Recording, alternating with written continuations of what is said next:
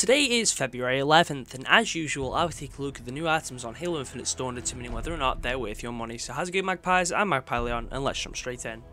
Today's item is the Setting Sun weapon coating for the rocket launcher, just 2 days after it first appeared. Now, I have plenty of issues with this, but first we'll talk about the item itself. As far as the rocket launcher coating goes, it's nice enough. There isn't exactly many rocket launch coatings to compare it to. I think there's like 2 or 3 in the game in total, one of which being the one from the campaign, another one being the Woodland Mystic one, which is a store item, and this one, which is a store item. So it definitely is unique, but it's not exactly like there's much there to compare it to. It's a nice orange and grey coating, and don't get me wrong, it is a nice coating.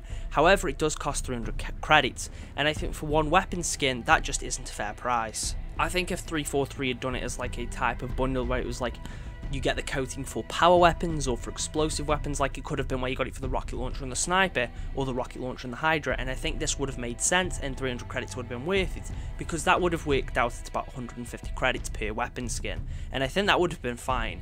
It doesn't necessarily have to be for every weapon, but I don't think a 300 credits is a fair price for a single gun. If 343 had done it where they give you the coating for multiple weapons, then that would have been fine. I mean, considering they said coatings are supposed to make it easier for them to develop, like several coatings, and it means they can develop them quite quickly, but we only ever see coatings for like 1 or 2 weapons at most.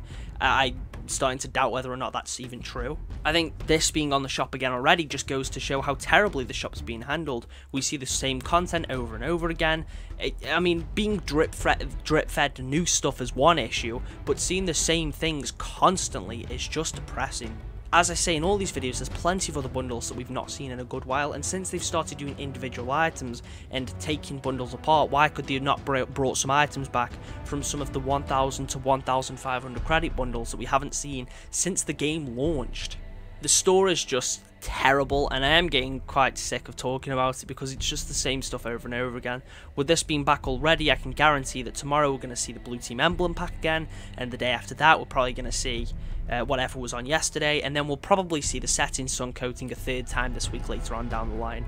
I honestly think the store is quite possibly the worst part about the game. It's being handled so terribly, and again, this is the primary way to earn cosmetics in this game right now, so the fact that we see the same stuff over and over again, and when that stuff isn't even really that great, we're being charged money for it, it's crap. I have no issue paying for cosmetics when those cosmetics are worth it, but right now a lot of the stuff that 343 are putting out there just aren't worth it. Anyway, I won't be talking about the Perfect Circle armor effect, the Longhorn vehicle model, or the Estate Gold armor coating, as I covered all those in my first video of the rotation, alongside this rocket launch coating. Isn't that fun? So if you want to hear my thoughts on the other items, make sure to check that video out. I'll leave a link on your screen right now. But yeah, that's all from me today. If you've enjoyed today's video, make sure to leave a like and subscribe if you're new here. I'm aiming for 1,000 subs by the end of the year, and I'm hoping we can reach 700 by the end of February. As I say in all these videos, the support on the channel right now, folks, has been amazing, and I do truly mean that.